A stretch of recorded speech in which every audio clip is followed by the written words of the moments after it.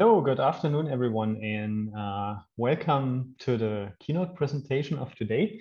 I want to briefly introduce Felix Schürmann, who is an adjunct professor at the EPFL in Lausanne, and he is the computing director of the Blue Brain project, which aims to create digital reconstructions of the mouse brain and is kind of as a personal note, one of my kind of favorite large-scale science projects at the moment.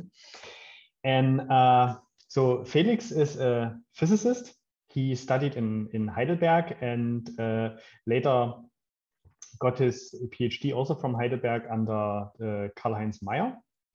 And what I found super cool is as his PhD project, he was actually working on a hardware implementation of neural networks.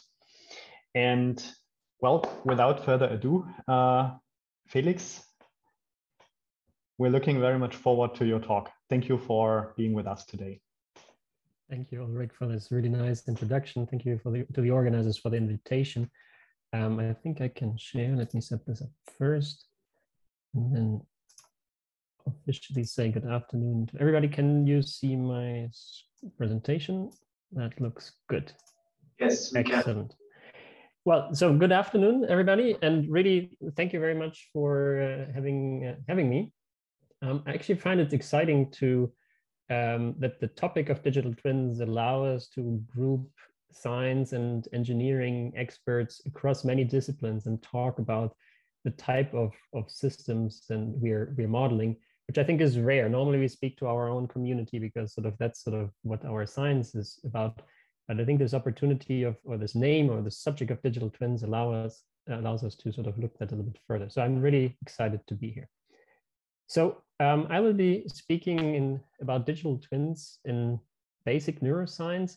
And I guess sort of this notion of digital twins really is close to the original definition used in the workshop, that essentially we're talking about digital replicas of real life systems across all scales and including structure and function. And sort of in this case, we're talking about the brain.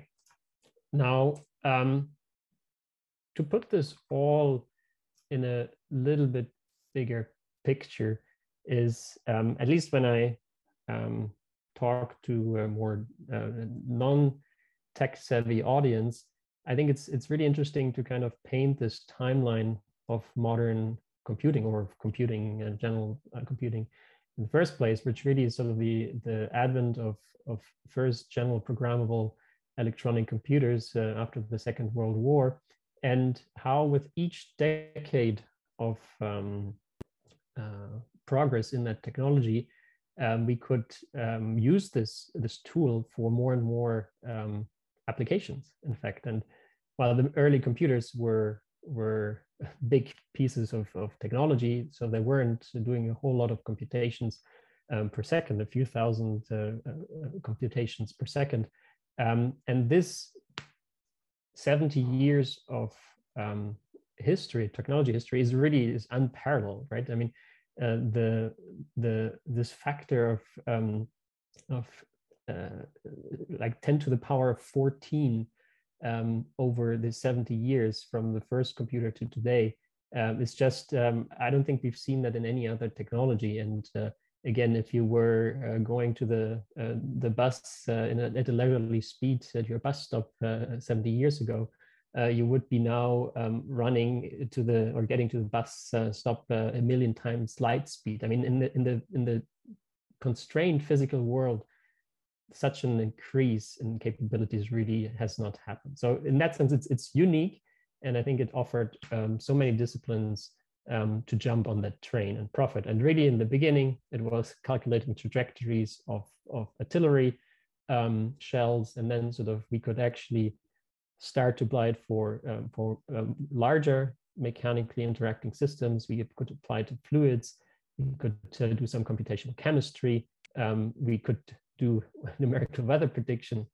And of course, I think in a way, a key moment in all of this is this nuclear stockpile stewardship, that sort of we trusted these simulations in a way that at least most nations could maintain the threat of their nuclear weapons working by proving simulations and not having to actually explode real weapons. And that kind of shows that sort of these simulations can really get very accurate in many ways. And so as with every decade, with every factor 100 to 1,000 increase of computational capabilities, more and more jumped on that.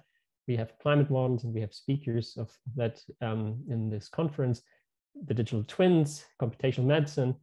We now are really in this era of recasting all our problems as machine learning problems. I guess we'll talk about that in the panel. And sort of in a way, what's absent is neuroscience. And what the Blue Brain project that started was founded by Henry Markram, who was the director of the project about 16 years ago, really was this idea of bringing this technology to neuroscience and helping us complement experiment and theory up at the time. So we've been in the last 15, 16 years, we've been really trying to wrap our head around how we can use this technology to do replicas of brain tissues. And that's what I'll be talking about. Now, why did it take so long for neuroscience to jump on this train?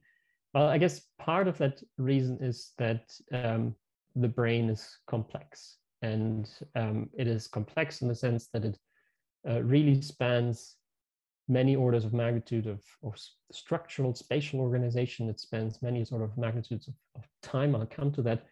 But really at each of these levels, we see sort of structures that sort of seem to be worlds by its own, right? We have molecules, they form cells. There's synapses between the cells. These cells form microcircuits. These microcircuits form brain regions. And by the time you go to the doctor and you say, hey, I felt dizzy the other day, right? Sort of somehow something might have gone wrong in the system. Other parts of the system might have compensated all along. And so it is really not obvious where you should pinpoint function and dysfunction. So really what we are faced with as neuroscience as a discipline is that sort of we have this diversity.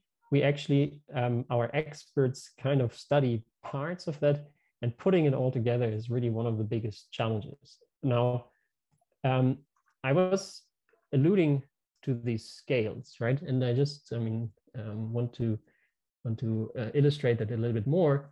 So if you look from proteins, molecules that sort of course, are made out of atoms, to what the structure of the brain, each of one of us has one. So this is spanning something like 9 orders of magnitude of spatial dimensions. And that's, of course, just the one dimension. You have to kind of do that in 3 dimensions. At the same time is a very critical thing. We live maybe close to 100 years if we are lucky. But sort of the chemistry that is happening at the level of neurons and synapses is, of course, much faster. So in a way, we have a biophysical and biochemical system that is made out of all these interactions over very, very long timescales. And that by itself, of course, is computationally speaking, a huge challenge. So we're looking at these 9 orders of magnitude in space, which in a way you have to do to the power of 3, right? Because essentially it's a 3-dimensional system. And depending on which type of equations you have to solve and how you have to integrate them, you may have to deal with 18 orders of magnitude in time dimension, which of course you could argue that the time is harder to compress because, that's sort of what you have to do serially in a way. So there's a weak scaling problem in this, which is sort of bigger computers will help, but we also have a strong scaling problem that in a way we would like to have faster computers, and computers don't seem to get faster anymore, at least not when you talk about serial performance. So that is an underlying challenge. So we try to actually still sort of try, and it was obviously not so easy when we started Blue Brain. Our community wasn't all ready to believe that sort of simulation of this biophysical and biochemical detail is a good thing. And partially, I think it's because we're actually not always saying what are our real intentions when we're saying we would like to understand the brain. So in a way, you could argue that there's certainly a camp of scientists and practitioners that say, well, I look at the brain because I think that intelligence is an algorithm, and I would like to sort of capture this algorithm because I want to build intelligent systems. And there's another camp of people that says, well, probably the evolutionary details in the brain matter, that sort of all these diverse cells and these connections, well, they might be there for a reason, or better to say, if a disease might just not respect the fact that sort of what you're interested is about intelligence, because it just sort of creates a mutation that might somewhere in these different scales and modalities have an effect. And of course, if you are into understanding the cause of this disease, then these details probably matter. But you can also put this sort of, there's one part of the practitioners that really would like to sort of see, I would like to put this on the back of an envelope calculation. I would like to be able to write down the equations of what is intelligence and cognitive functions. And that's sort of what I expect. And we've seen some of these successes, right? Some of our deep neural networks are fairly simple equations. Now you can't write down all the parameters of these modern deep neural networks on the back of an envelope, but the math is fairly simple. Of course, it's kind of misleading. I mean, you add a third body to this two-body problem. You can still write down the equations, but you no longer can find a closed analytical solution. So you need to resort to integration. And now sort of the math already gets a little bit more involved, because you have to have all these algorithms that help you integrate. And in a way, on this right-hand scale, you have maybe sort of things like climate models, where you have a lot of math, but you also have a lot of parameters, right? I mean, it matters how deep the lakes are, how high the mountains, and sort of where the water flows and where not. And it's sort of the matter of the fact is that sort of, in a way, this analogy shows you, well, some people would like to describe certain observations about the brain with simple equations, with less heterogeneity, and sort of others are looking after the heterogeneity because they think that they need to be included. And in neuroscience, we have all of those different sort of personas, if you wish. And part of the heated discussion in our field actually come from the fact that sort of we are not always clear what is it we want to model. But if we talk about digital twins and these replicas of biophysics and biochemistry of the brain, we are clearly on the right-hand side of the spectrum. And that's sort of what I'll be talking about. Now, this is just one example, really, why looking for this or accounting for this level of detail may be actually a good idea. Now, this is a mechanism, sort of I picked one, I mean, you could pick many others, which is called long-term plasticity. So it's the brain's ability to learn and to change over time, essentially, to become better at something that's rewarding, right? And we all went through that in our lives. That sort of there's a certain behavior that's good for us, and we want to have more of that. And then sort of our brain seems to get better at predicting what's the right thing to do.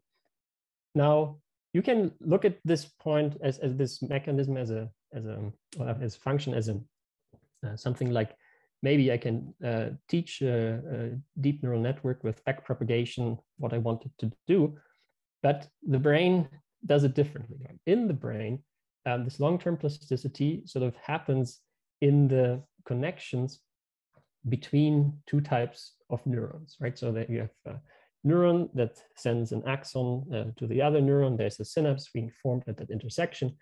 And so these synapses get manipulate or sort of change with the reward that you're giving to the organism.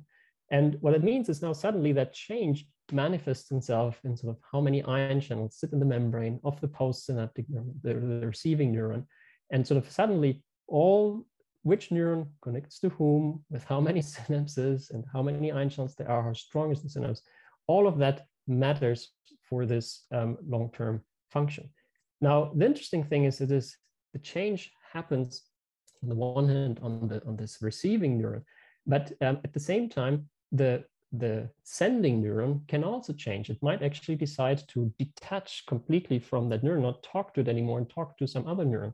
Now, suddenly, sort of you have to actually see and look how both of these neurons in this network actually react to the reward over a long time period, right? And sort of where I just kind of randomly picked, I mean, there's several orders of magnitude of space, several order of magnitude of time constants that you will have to bridge to actually understand the biological mechanisms of this learning. Now, again, you might find a simpler algorithmic way to have the effect of learning in an artificial neural network. But if you want to study how the brain is doing it, you will have to look at that heterogeneity. And for example, a disease might be that, wait a second, that this particular type of neuron involved in this process actually might have a variation that sort of makes it fail to adapt. And therefore, sort of course, you may have to study it for these real world scenarios. Now, I found sort of a funny picture, which of course, in a way, doesn't do any justice to modern digital twins. But in a way, it illustrates or conveys the idea that in some or quite a lot of our engineered systems, we do know the pieces. And we know the pieces because we engineered them, right? Whether we built them by hand or nowadays we built them in the computer first before we built them in real, but we can account for all the parts. We even know the materials. And then our challenge with digital twins is, of course, putting them all together, seeing how they work together, what are the governing equations for their interactions, and then maybe finding how the real world, right, how the wear and tear have affected these pieces, right, to make a copy of that Volkswagen Golf, which I think we're seeing here. Now, in neuroscience, it's more like this. You'll find one that says, oh, I think I've seen like the analogies of a Golf 20 years ago, but I didn't take a picture at the time, but I have a hand-drawn sketch of that Golf, right, or of that neuron or of that synapse. The other scientist says, I have one, but I can't share my results with you quite yet because essentially I haven't published it yet. You might have somebody tell you, you know what, I looked at these things, but I took a different color because it was easier to come by. So essentially I have something, you look where there's light, but not at the thing you actually were interested in. Then your colleagues will debate, maybe that's not a class by itself. The other says, do you really need all these pieces? And you have one saying that sort of, oh, I looked at it with another modality and it's much more complicated than the couple of hundred pieces we saw on the other side. So in our domain, our challenge is that we do not know the pieces that go into the system and thus into the replica we want to build of it. And the reason for that is kind of lies in the complexity of the brain and in a way in its inaccessibility. And this is a picture taken from Terry Sosnowski's article from 2014. And what you see here is on two scales. On the one hand, it's the spatial scale, which in a way is sort of similar to these 9 orders of magnitude I've been showing you just a while ago.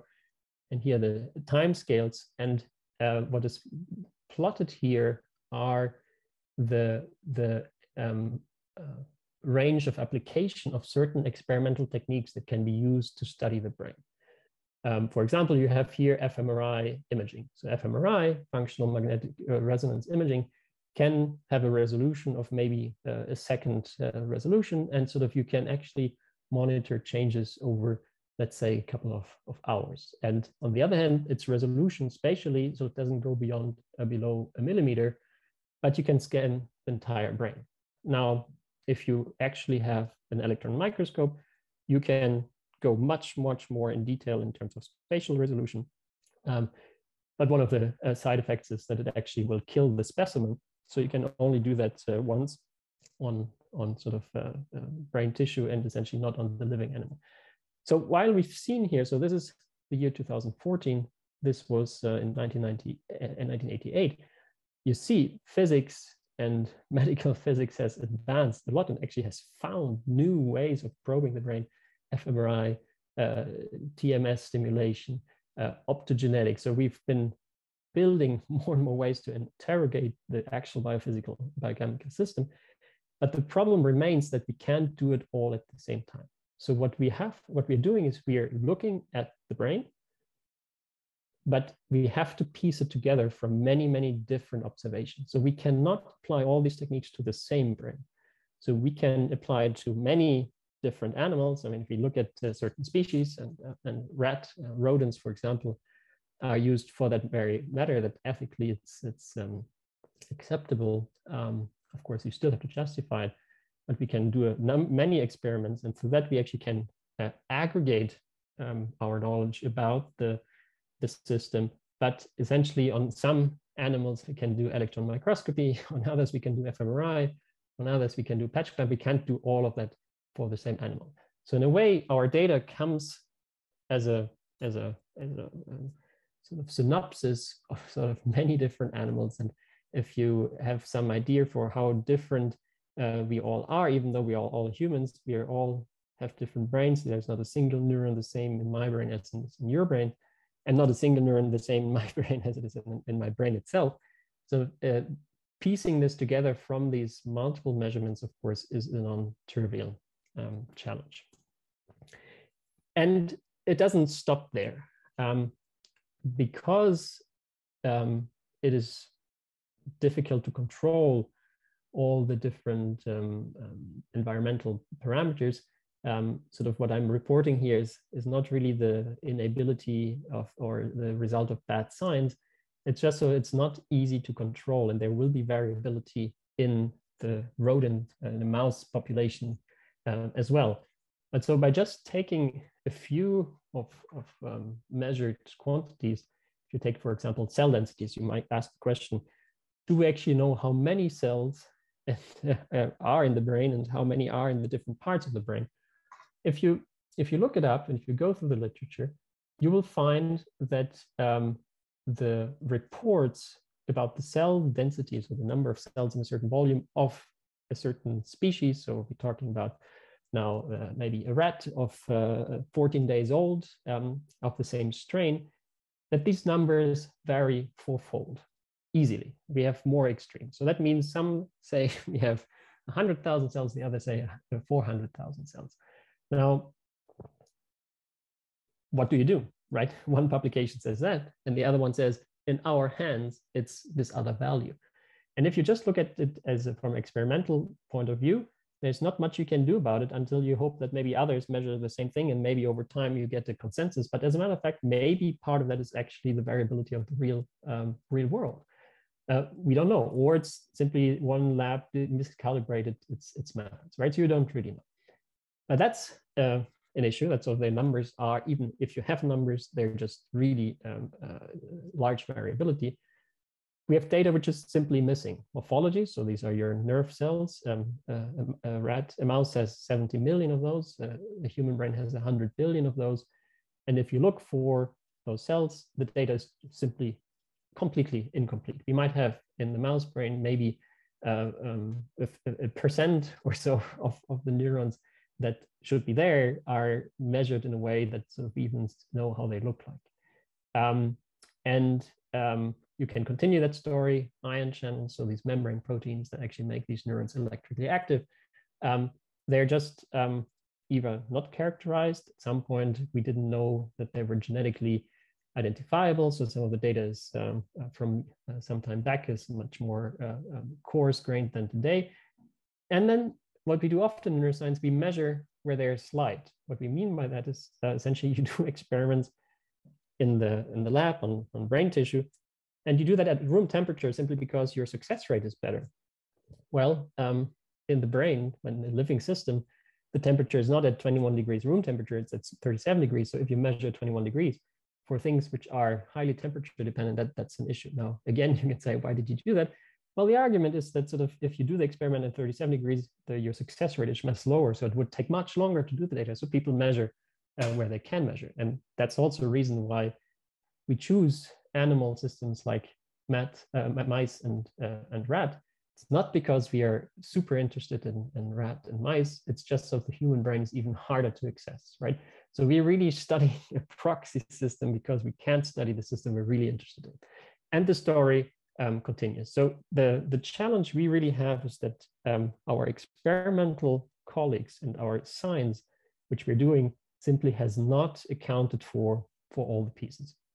So if you are intending to build a digital twin, right, a replica of this system in structure and function, you're faced with the fact that the data is really fundamentally sparse. And we have to get to a dense model. And so how do you do that? And we have, over the last couple of years, developed our approach to that, which on the one hand, you have to look for rules, right? You hope to sort of find something that you can generalize, that you really sort of have principles of how you can possibly augment this sparse data. And then we have, might have inference. You might be able to say, look, we've seen in another species, I've seen that cell type, and maybe you can sort of take that principle from there. And we have found that actually, if you do algorithmically try to put this data all together in a digital twin framework, you can actually make some interesting predictions about what the data could be from the fact that they're mutual constraints. So the data isn't random, but there's a lot of things that you can learn by putting different data sets in, and I'll speak to that. So the Blue Brain project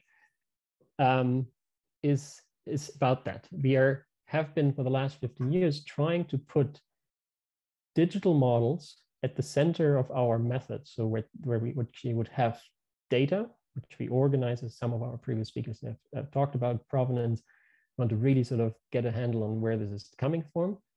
We would use that data to build models of neurons, of cells, of synapses, of connections. We then actually would have a digital twin, which sort of you would hope to have as one that is a replica and that you can use to do experiments in silico, which you will have to, of course, to validate.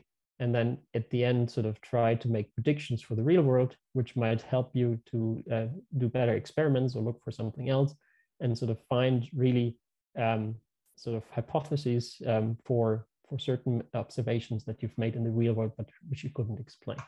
But it's a methodology, and I really want to sort of, in my talk, give this perspective that it's not just using the twin to do a prediction about the real world, but it's actually helping us, in our opinion, to do the science better. Because otherwise, as I said before, if you just have experimental observations which are disparate, what's the mechanism to bring them to negotiate what's the real observation?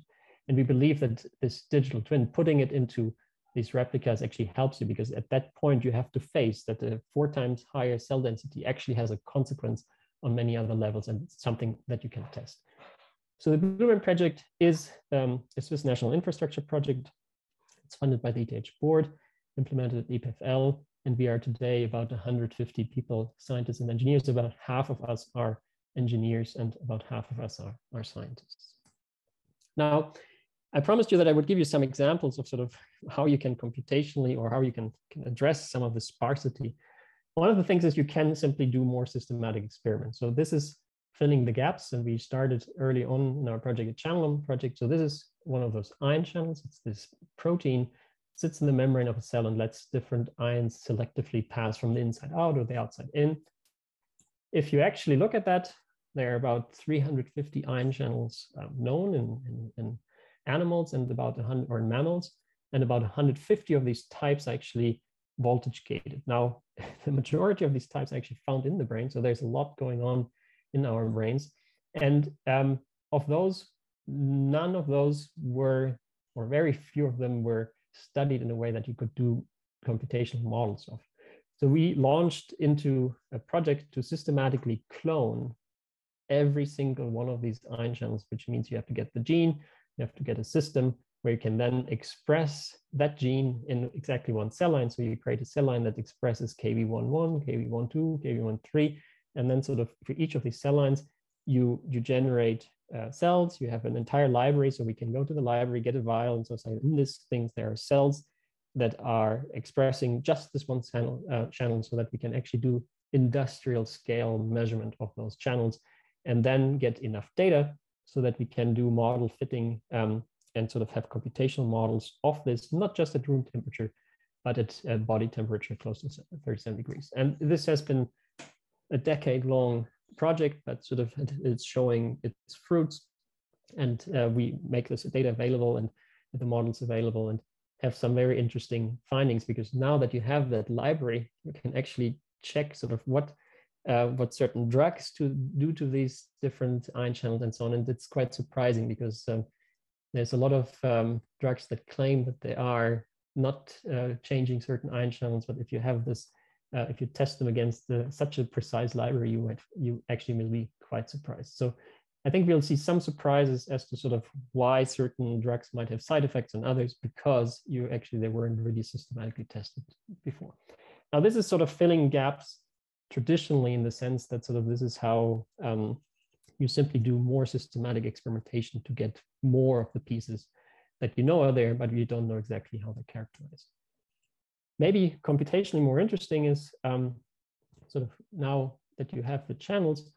So these neurons, they look like trees, and they can conduct electricity, and they have these membrane proteins that allow currents to flow in or out of the neuron, which then creates this electrical behavior, the action potentials, the spikes. So they talk an electrical language, and then sort of this language travels down, the signal travels down the axon, and then forces the presynaptic terminals of the synapses to release neurochemicals, which then sort of create this synaptic event on the other neurons. Now, what is true when you look at cells in this level, they have all these different channels, which we previously said, not all the neurons, all these channels, but a good subset. But these channels sit all over this membrane. And that actually is even harder a piece of data to get. So to know where, in which density certain types of channels are sitting on the different types of neurons. Now, mathematically, that relates to that sort of in this equation. So it's a cable equation and the Hodgkin-Huxley equations, which kind of describe phenomenologically how these ion channels open and close. You need to know the conductance. You need to know how much of these channels sits everywhere in that neuron. And that's data which is essentially impossible to get at the current state of experimental affairs. So we had to resort to how do you actually build models for 70 million neurons of the mouse brain. And when we started, this was a hand-tuned process, and we developed early on computational methods that in a way would be very systematic to prescribe as much of the problem from data, and then only open the difficult to measure parameters for an optimization, for which we then devised a multi-objective optimization and a feature-based fitness metric. And I don't want to go into the details, but essentially, so this is now a real-world experiment of a neuron sort of measured at different parts of the dendrite. Extremely hard to do experiments, but so if you see that actually there are some non-trivial effects happening in the different parts of the neuron, and our models today, we can automatically generate, they actually recreate the same electrical behavior of the experiment. And so this has been a major change, that sort of it is now in a way an automated process that sort of with a certain type of data, we can generate these digital twins of individual nerve cells. Now, this is just to give you an example. So this has been widely used. We've been applying this to neurons of the rat, of different brain areas. And quite interesting, we've been able to sort of apply this also to quite some unique data on human neurons. I've been talking so much about the rodent. I mean, the rodent is our main workhorse, but there is some rare tissue from tissue dissections of people that have epilepsy that are not drug treatable. And then sort of the last resort of the medical intervention is to extract a part of the brain, which is actually the source of this epileptic seizure. These things happen in hospitals, have nothing to do with research, but ethics boards have approved that sort of that tissue, if the patient approves, can then be put on ice, moved to the lab, and so it can be studied a little longer. I mean, you can keep these cells alive for a day or so. So we have, for the first time, actual live recordings from human cells, and sort of we can build computational models of them. And it's quite interesting in which ways they're similar to rodent cells and which ones are different. So in that sense, sort of this part of our digital twins, the neurons, we have under a good control. But you can move your focus of the problem further on, where you sort of say, now that we can build models of neurons, do we actually know what neurons are there and how many are there in the different parts? And this is a mouse brain. It's as I said, it's about 1,000 times smaller than the human brain. It doesn't have these convolutions of the cortex, so it's a flat structure here. But still, it has pretty much the same brain structures as we see in all other mammals and the human as well. Neocortex, it has cerebellum, hippocampus, thalamus, it has all the parts that mammalian brains have. So you can actually break this down, and now you sort of break this down into the different areas. The first question you can ask, so what types of cells do you have in all these different parts?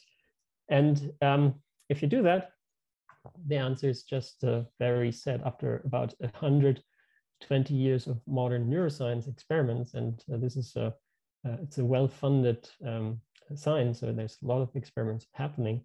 For the most part, so this is just essentially a kind of a representation of sort of for which of these areas do you actually find literature telling you what types of cell there are. I mean, the majority of it is great. That means for all of these hundreds of brain regions, you simply have no published result about what's in it. And we have some areas that are more and well studied. Cortex is one of them. Thalamus and cerebellum are others. And the reason is sort of they're interesting, again, from the function. I mean, the cortex, of course, the part which we believe is the home of our cognitive abilities. But that doesn't mean that all these other hundreds of brain areas aren't important. It's just they haven't been studied, right? Or studied and not reported. So if you actually rely on literature telling you what the pieces are, for the most part, you draw a blank. And that probably will not change, because the reward system in science is, of course, you should publish something new. Few get rewarded for doing the homework for the other brain regions. So the most interesting studies published in Nature are those that do apply new technologies to a new part, but doing the same experiment to other parts is actually not very rewarding. So in the way we've set up in neuroscience is that we are actually not getting, or we are not filling these blanks. And that probably will remain like that. So what we've done is, because we didn't want to content ourselves with that, we actually said, well, thanks to some other data sets spearheaded by the Allen Institute in Seattle, which is founded by Paul Allen, which decided to do an industrial scale approach to neuroscience, not to replace neuroscience, but so to go after a few data sets that are worthwhile.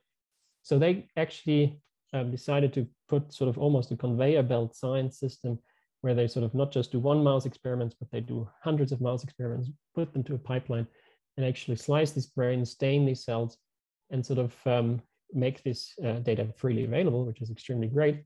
But sort of it's published as a data source. Now, if you want to use this as the parametric entry to your digital twin, you actually have to ingest that data, which really means you have to do alignment of the actual stains, because every brain is different. There's a mechanical process of slicing and staining, and you have to align these things. You have to fix the distortions. But sort of if you do this all right, you can actually sort of get to a spatially located prediction of cell types. And we've done that. So we have a public resource where sort of we allow you to have a human or a machine readable interface. If you are saying, tell me any of these 700 brain regions, and we'll tell you how many cells and what types of cells you will find. And we've been extending that recently to do much better alignment using machine learning. We integrate different data sets so that we actually get a better breakdown of what types of cells there are, and actually make treat it as a multi-constrained optimization problem. Sort of, if this stain tells us that stain tells us that, make interpolations. We sort of tell you the most likely number of cells of that type is that. So we have now a computational prediction of this part, which actually sort of hasn't been measured or published on from these wide data sets. And while this is a prediction, right, it's the best we have. It's this idea that you have sparse data, you have to somehow get to the input data for your digital twin. Now, so now we have essentially channels, we have cells, we know where to put them.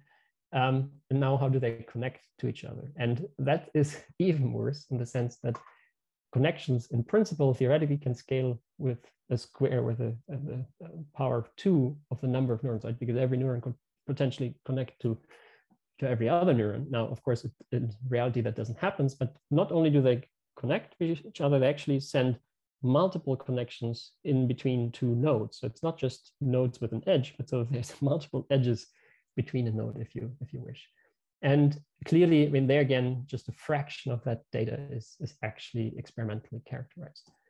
So what we've done early on in the project, again, in this notion of from sparse to dense, we actually sort of found a way, now that we have the neurons, we know where they sit and how many of those there are, right? As we just discussed before, we actually could establish who potentially could connect to the other one, right? We're using the structural shape of these neurons to actually say, hey, this one and this one actually could connect to each other.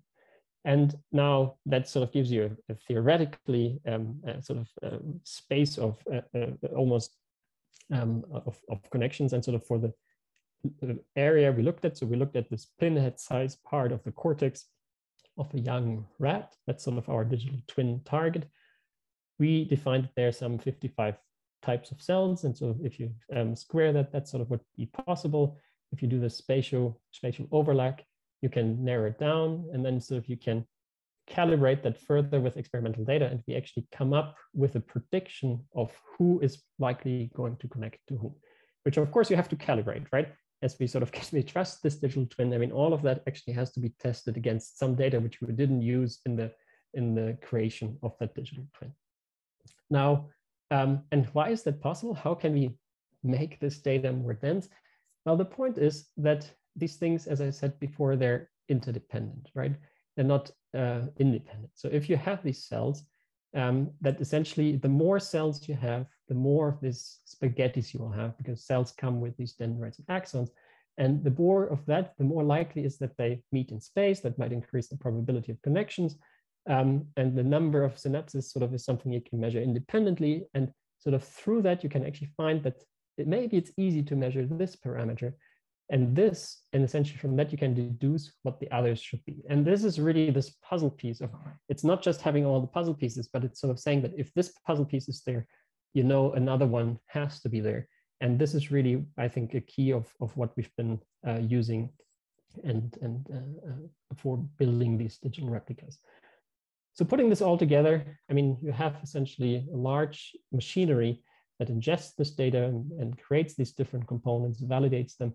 And then only after a long process, you actually have this digital twin, which you can then use to actually do science with. And that's exactly what we've been doing. So in a way, this is one of our key publications from some years back, where sort of we showed that you can build brain digital twins of sort of brain tissue from a sparse data.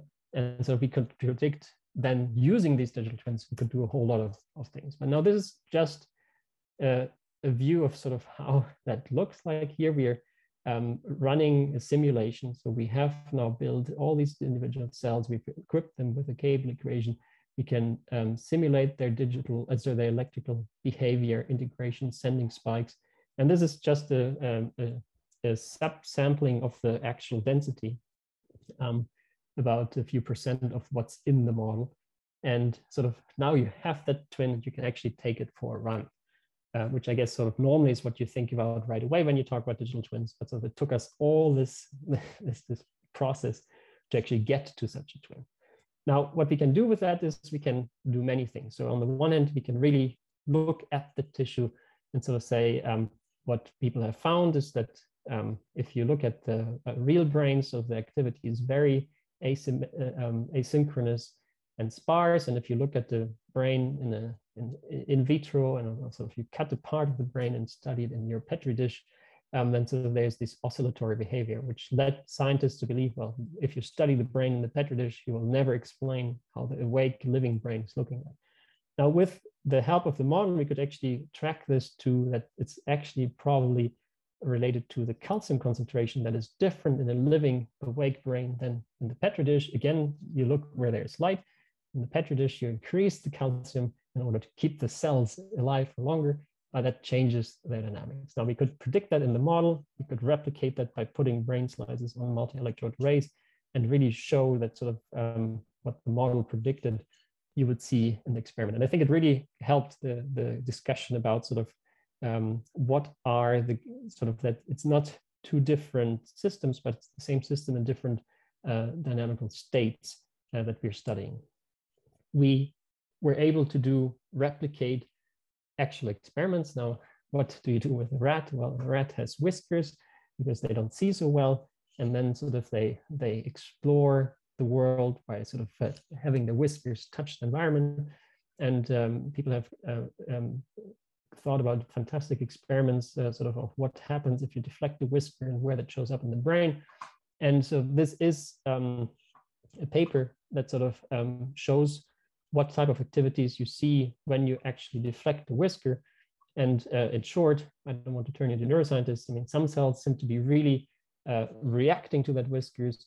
That's on cells, others stop firing.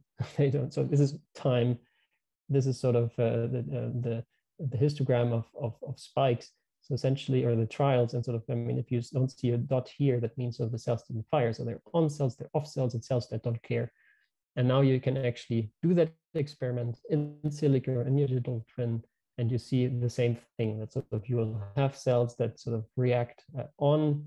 You have cells that are non-respondent, they don't really care. And maybe you have something like off cells, but sort of qualitatively, we could do that. It's not perfect, and that has probably something to do that not all the parts relevant for that processing are in our model. We're actually looking into that.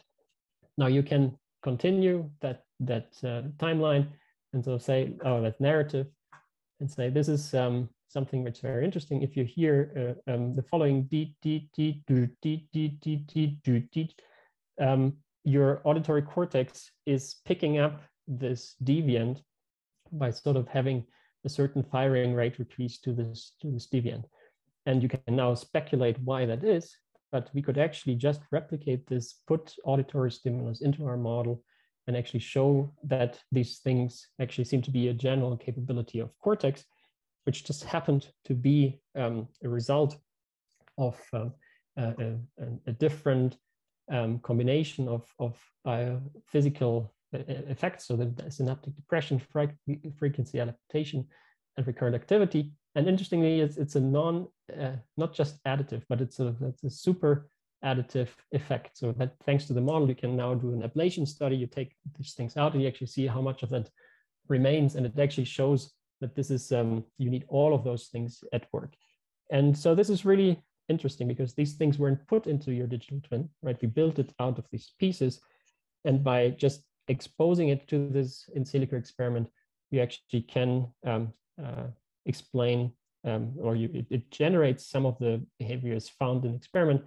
And then, of course, you can use it to do systematic dissection of your model. Now, the last type of experiment here is sort of brain signals. We found molecules that are sensitive, so that change their fluorescence depending on the potential. So we can genetically engineer that. We can put these molecules into cell membranes, and that allows us to sort of study with the light source on a camera sort of activity or the membrane potentials of cells. Now, this is great and it's widely used, fantastic innovation. But as a matter of fact, people didn't really know what they're measuring, because as a matter of fact, this whole problem is how deep is the light penetrating into, so how much fluorescence you actually evoke, how much of that fluorescence is actually leaving the tissue, because you sort of, these are, of course, there's light scattering. And then sort of by the time you pick up the signal, what actually is it you see? And to the model, we could actually decipher that the main contribution to what people see at the surface of the brain using this technique are certain subtypes of neurons, which sort of wasn't known before, right? You think you pick up everything, but as a matter of fact, there's certain parts of the tissue that dominate. So this idea of that we can have forward models of brain signals, whether it is voltage sensitive dye, fMRI, EEG, you name it, sort of this is really the strength of digital twins in neuroscience. And I think it will revolutionize sort of how we can use these signals in the clinic. Now, we've gone beyond the microcircuit. So this is what we've done 2015, since we've applied that method to other brain regions, the thalamus, hippocampus, somatosensory cortex, neocortex, and I'll come to that, sort of how much costly that is. But this is just to give you a glance. I mean, it's just beautiful. So we now have digital twins, which are not just the size of a pinhead, but our entire brain regions. And so this is the one which is going to be published hopefully fairly soon, but it's a major piece of work. Now, I alluded to the fact that this is a computational challenge. These were 30,000 neurons and about 180 million ordinary differential equations. The model I just showed you are 4.2 million neurons, 10 billion synapses, about 50 billion ODEs. And so we have models that are another factor of 2 bigger. So we're talking about 400 billion ODEs to solve at every time step. For that, we've been investing heavily in high performance computing.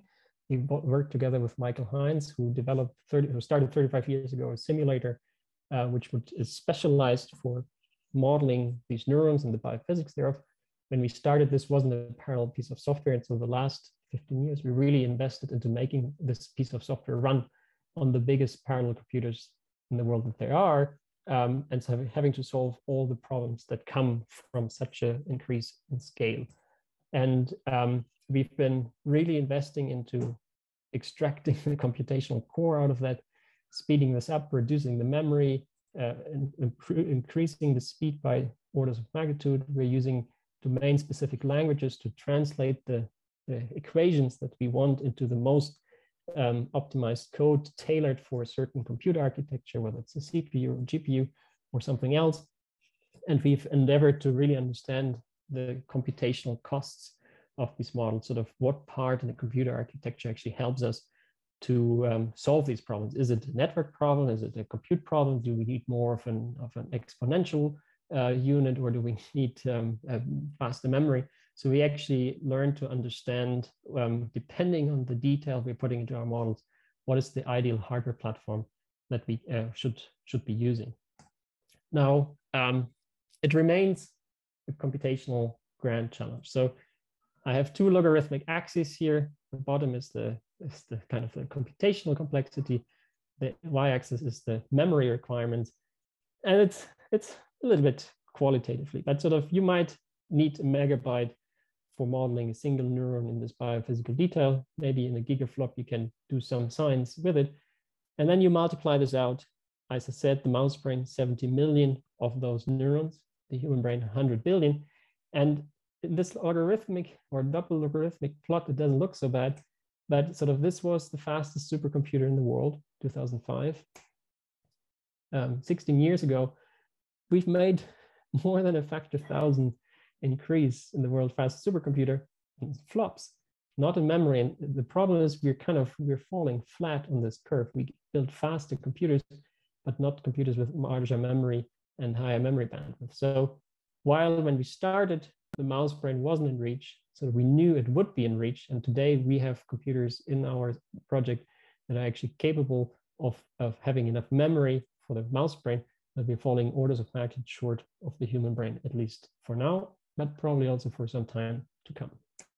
Now, this is just this level of detail that I've been alluding to. So this cellular level detail, if you're actually going to the chemistry in terms of memory requirements, in terms of compute requirements, there are some hidden factors of several orders of magnitude that will keep this problem of digital twins of the brain quite an ambitious challenge for the probably generations to come. And just to end, sort of we have been endeavoring to integrate actually not just the neurons as we've been seeing.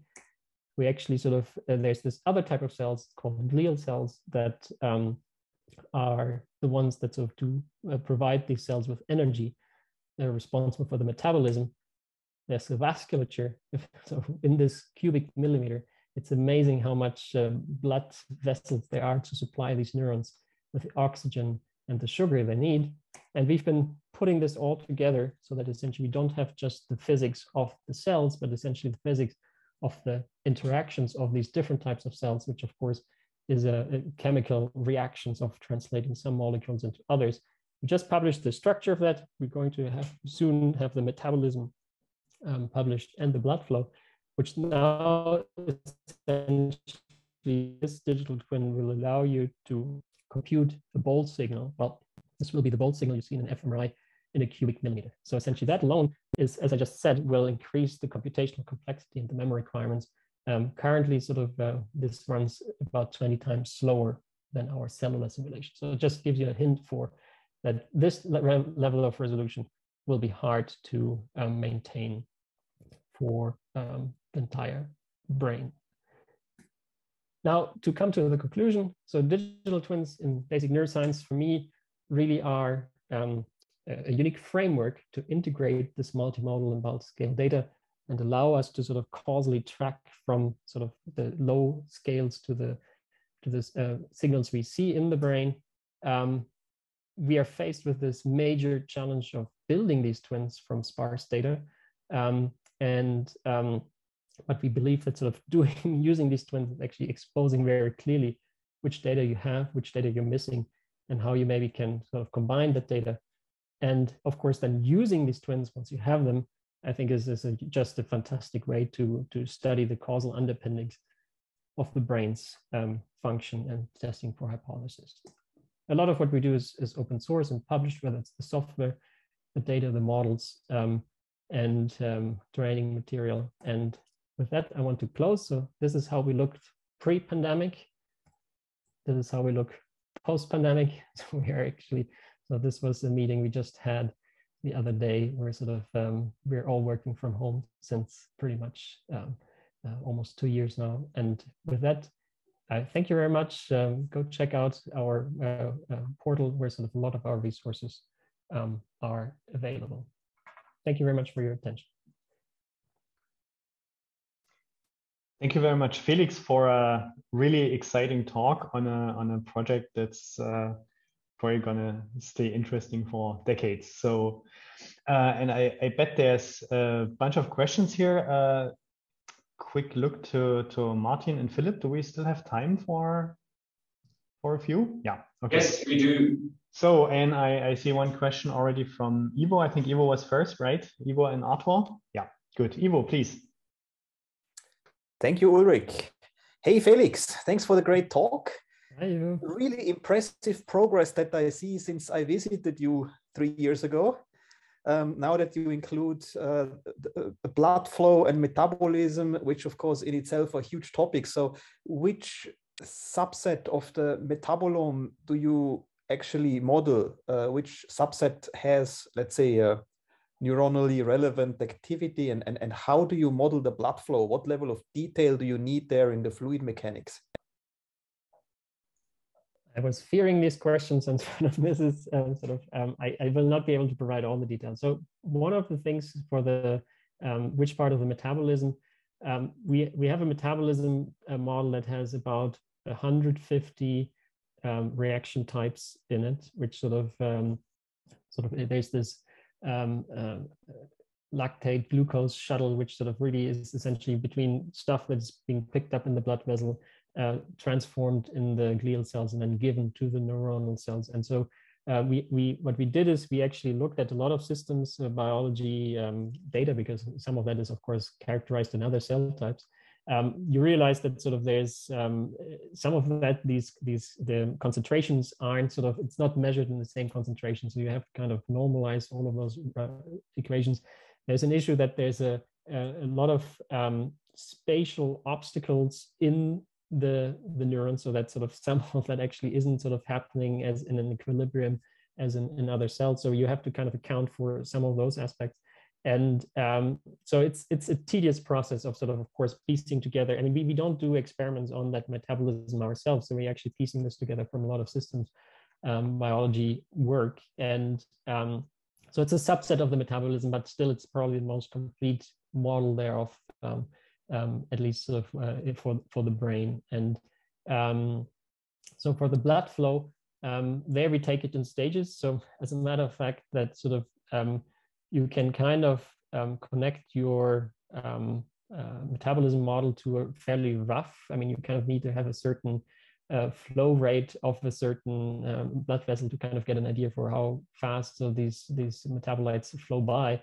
But it doesn't need to have a whole lot of detail. So currently we're actually these glial cells that take care of about 100 by 100 by 100 micrometer type space. So one glial cell is sort of dominating this entire area. And so the blood flow right now is a relatively simple model. So we don't need to model individual blood cells passing through capillaries or something. So in that sense, we'll get by probably with fairly simple flow models, and so don't need to do too much for that. But I actually sort of that's not yet completely solved. So I think we're actually so matter of fact, we can do some of the metabolism calculation without even calculating the blood flow. We can kind of replace the blood flow with a fairly simple model.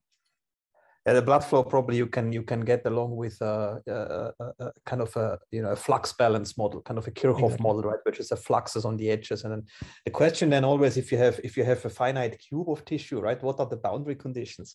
Like at what rate do you put blood in and out from both sides? We had the same questions when we did the liver, with Marino. Excellent, thank you very much. You're welcome. So I think Arthur is next, right? Yeah, that's right. Thanks very much, Felix. It was a very fascinating talk.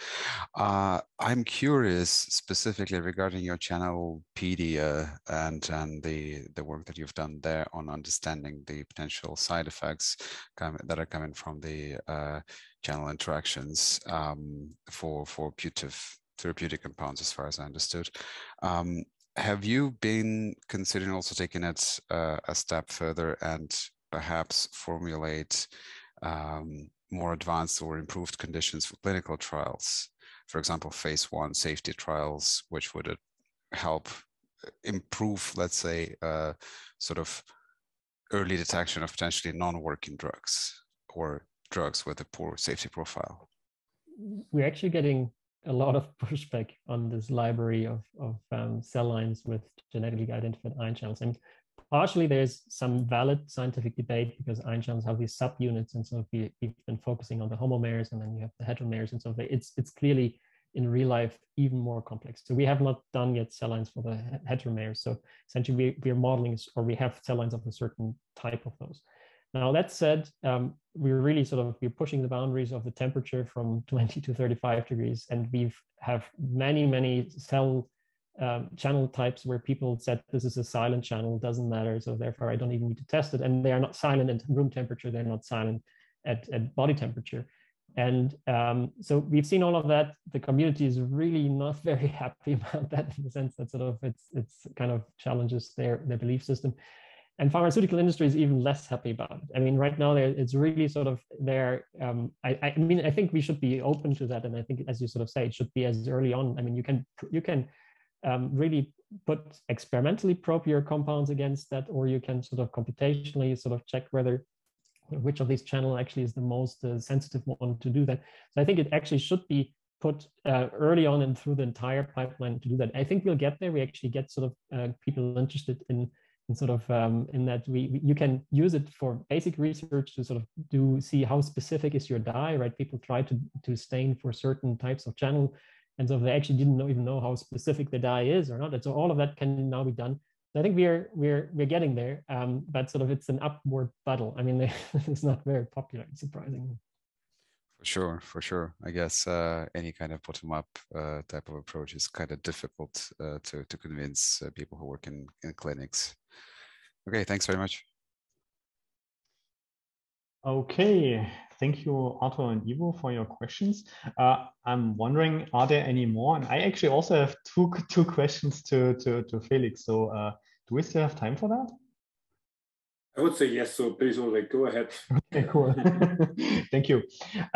So one of the questions is more like on an organizational thing. So you mentioned you have at the moment around 150 people, half scientists and engineers working for the project. Is this only like computational people, or does this include the wet lab people also? Are you getting stated otherwise, are you getting kind of all your wet lab data internally, or are you reliant there on external collaborators? No, so we don't do any animal experimentation in Bluebrain. We're a computational organization. So we have other laboratories with which we collaborate, so that do their work independently of us, but sort of we have collaborations that we get some of the data sort of early on, or we take a lot of data from published results. So of these people, we are essentially a computational organization. Okay, cool. And my second question relates to the approach of using like the samples from epilepsy patients as kind of data source. And I'm wondering about two things there. So one is that the tissue that you usually cut out in these epilepsy surgeries, you have a lot of tissue that's diseased there where the cells are not working properly. So how do you select there for working correctly working cells? I mean, from my naive understanding, it's often, even for the pathologists, very hard to tell, even from histological samples, what's kind of the problem. So how do you figure out the good ones? Yeah, it's a key question. Of course, it's a very standard question. So the key answer is sort of these dissections aren't as precise as you would hope. I mean, they're actually quite microscopic pieces of brain being extracted just to be sure that sort of, I mean, the epileptic center is being taken out. So at the fringes of that, you do see tissue that by definition is sort of not affected. And you can compare that because there's another reason for doing these brain dissections, and that's tumors. And so they're the same thing there. It's a little bit easier to find the tumor cells from the healthy cells. And by comparison from the cells you get from that tissue versus the cells from epileptic tissue, you can actually sort of draw with relative certainty that sort of the effects you're seeing aren't sort of because these are diseased cells, but they're healthy. However, it's a good point. Now, again, this community takes what you get. So, I mean, you can't ask the surgeon to do a bigger dissection, and you can't actually, of course. It's just interesting. That means so this tissue comes from certain parts of the brain because epilepsy is sort of focused in certain parts of the brain. So for some parts of the brain, we will never get that tissue unless sort of you're unlucky and have a tumor in that part, but they might not even sort of treat that. So as a matter of fact, the tissue samples we get from humans are again very selective and not sort of nicely sampled all across the brain. That is, of course, a problem by itself. Okay, and kind of along a similar line. So I think so. For the moment, you're mostly focused on simulating kind of a working non-diseased brain. And I'm wondering what the potential is for actually doing not the exact opposite, but kind of simulating slightly diseased parts, like for example these epileptic foci. So yeah, excellent question. I mean, now you see the multidimensionality of that, right? That's we're not even understand the healthy brain or whatever that means. What's a healthy and normal brain? But all the disease states. So I think that's going to be a huge, and not all diseases are of the same type. Now, the interesting thing is there are actually some epilepsy diseases that can be tracked to single gene mutations. You know that actually that ion channel is being sort of mutated and it has different things.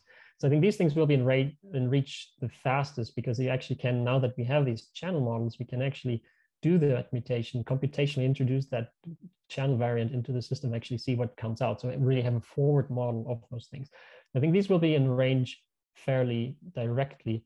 Now, if you talk about diseases like Alzheimer's, which sort of appear sort of late stage of your life after 60 years of the tissue and compensating for it and happening sort of in between cells and don't even know whether this plaque is caused or a side effect, those things will be really much harder to computationally model. So I think we sort of things where we can see the mutation, see the effect, I think are in reach. The other thing is we might be able to test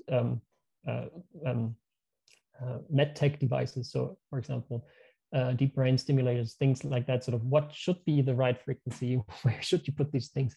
And you might be able to actually screen for some drugs that sort of might use or stimulate already present mechanisms in the brain to sort of some cure. So again, we're not developing any diseases, but I think sort of, developing any treatments, and we are basic research. But you see sort of these parts where sort of the elements are in your model already, and you have to sort of idea of how to change the parameters. I think those will be the parts which will be in reach first for this type of question. Okay, Great. So thank you very much, Felix. I hope everyone can still hear me because my computer's a bit laggy right now. Okay, great. Thanks for the thumbs up, Philip. So I hand over again to Philip and Martin